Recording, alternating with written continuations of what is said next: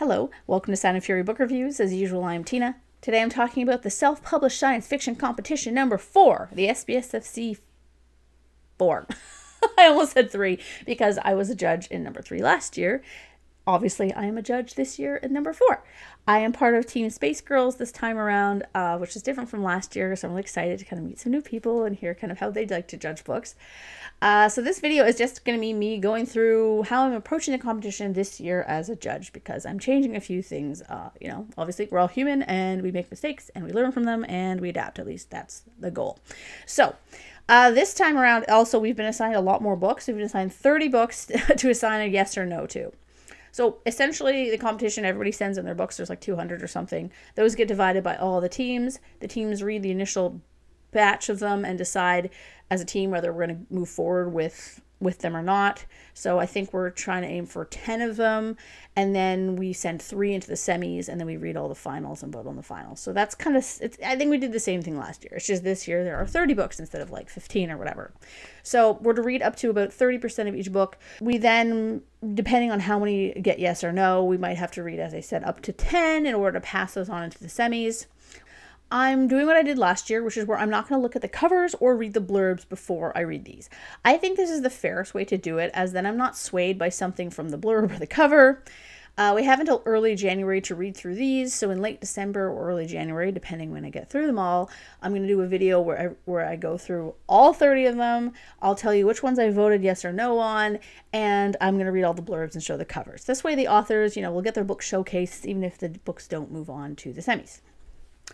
For the full reads, semis, and finalists, we're going to be giving them a ranking as we did last year. I learned from last time that I'm not going to be rating each book at each level until I've read all the books at that level.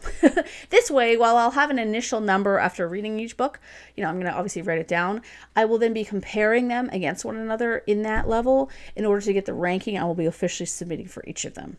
I think this might work better for me, as last year I was irritated with myself because the first book I ranked, I gave a higher score than in retrospect I would have given compared to the others, simply because when I review books not for competition, I'm a bit, I guess not nicer, but I'm less picky. I'm more subjective. I definitely am less picky. I'm a very high rater, really. Like, I give most books 4 or 5 stars. Not because I just find the stars completely arbitrary, to be honest, and I just don't think that, and because I kind of work, and because I work in the industry, I understand how these stupid stars actually affect sales, especially for like small presses and like indie books. So I'm like, well, just because I didn't think it was a perfect book, I'm still going to give you a 5 kind of thing. So I will be giving full reviews on my channel, on my Instagram, on Goodreads for everything that I read in full. How do I judge? Well, I kind of look at the book in terms of levels. So you have level 1, grammar, typos, basic stuff. If I'm distracted by stuff that is sentence level, that's something that can bump a book down lower than the others. Like, have you had a proofread? I can tell if you haven't. So yeah.